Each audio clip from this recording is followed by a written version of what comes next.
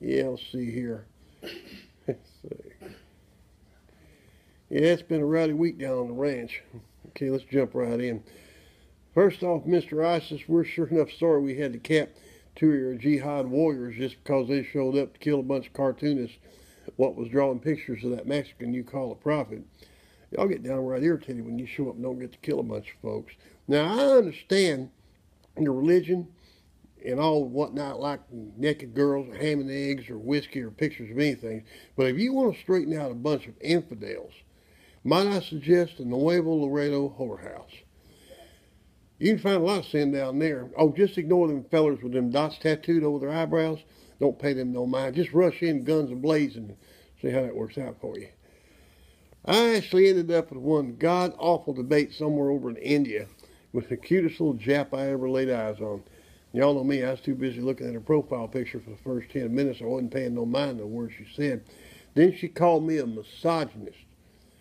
Now, being a Texan, I pronounced that misogynist, and the root word was apparently massage. And her being Asian, I took that to mean that she loved me long time. Well, our relationship fell quickly apart right after that. I think basically she just wanted to put me in a cage somewhere and set me on fire, screaming "Aloha salad bar," or, words to that effect. God, she was beautiful and she was mad. From there, we progressed to Jade Helm 15. Now, I'm just as crazy as the next Texan, but I bought right into this. I don't like Americans coming down here, but when I found out it was going to be UN troops, Americans are bad enough, but foreigners, hide the women folk. My grandmother told me that all them people over there are born with a clap. They get it from the mamas. The men pee right in the street, and the women there don't wash properly down there. I was all pent up about that till I found out the whole story came out of Alex Jones. Now, I'm not saying Alex was wrong. I'm just saying if you want to kill a good conspiracy theory, just let it come out of Prison Planet. And right away, the public thinks we're all wearing tinfoil Stetsons. And, of course, the cops are shooting everybody. I almost wish I could have met up with them two boys in Garland before they got out of that car. I would have just told them, dudes, they shoot us for using a cell phone. What did you expect? To be honest, Texas cops don't shoot near as many as cops in states where the Second Amendment ain't in place. I wonder if there's a correlation to that. Open carries, moving through the legislative process.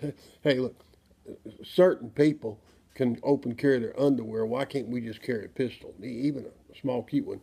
The libs say it intimidates people. Well, why the cops do it? They carry a gun, an electric chair, a knife, and a stick. Did you know that you can't carry a stick in Texas? It's against the law. I was once arrested for possession of a stick. And don't let a kid draw a picture of a gun in school. I wonder if ISIS thought a little bit different than cartoonists just drawing pictures of guns.